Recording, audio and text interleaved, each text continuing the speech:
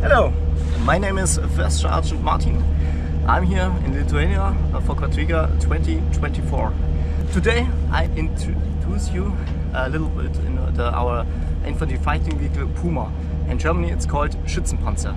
Now here you can see our 30mm cannon, which can shoot two different munitions.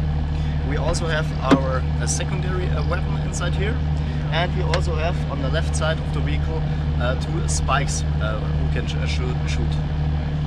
Now we are in the front of the Puma. You can see here cameras. The cameras round about the vehicle, so it allows us to stay under the hatch, which means more protection for our crew. Let's go around the vehicle. We also have sleds on the back side of the vehicle, and on the top of our turret we have a jammer. It's a soft kill system which can detect and kill missiles incoming.